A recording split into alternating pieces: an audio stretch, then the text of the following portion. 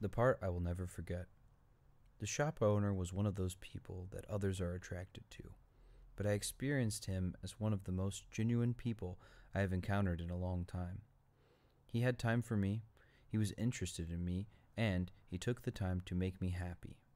Sure, the cynical consumer in me wanted to imagine that he was trying to take advantage of us, but he already had our money, and there was a delight in his eyes that could not be ignored, a sincerity, if you will.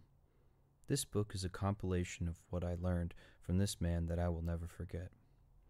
Stunned, I walked out of the tea shop saying to Laura, "What just happened?" I have been thinking about our experience at the tea shop ever since.